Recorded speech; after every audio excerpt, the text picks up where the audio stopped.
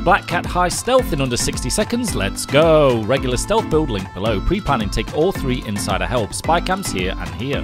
Head to the waypoint and talk to the barman, then to the waypoint and pick up your gear and keycard. Don't mask up, walk to the casino area and look above the vault. On the right side, mask up, open door and plant the bug. While you're here, open the control room door opposite. Go to the other end and corner of the ship, head downstairs, first right, hack this PC. Note the cabin number. Cam room can also spawn down here, the other spawn is opposite where you picked up your gear. Cabins 8 to 6 are ahead when you come up the stairs, 1 to 8 are on the other side. Enter the cabin, pick up the card on the nightstand. Kang will go to one of the lifeboat areas, kill him and pick up his hand. Head back to the other end of the boat, up the stairs, enter the massage rooms on either side, check the paintings. Lee then goes to the bathroom, kill him, pick up his keychain, pick the safe, remember the number. Go to the vault, then the control room and hack the PC. Go to the left side lifeboat area, through the far doors, up the stairs, cut the wires and then back to the vault. Enter the code, place the hand, throw bags overboard, take all or ink bomb the rest. Lower a lifeboat and leave.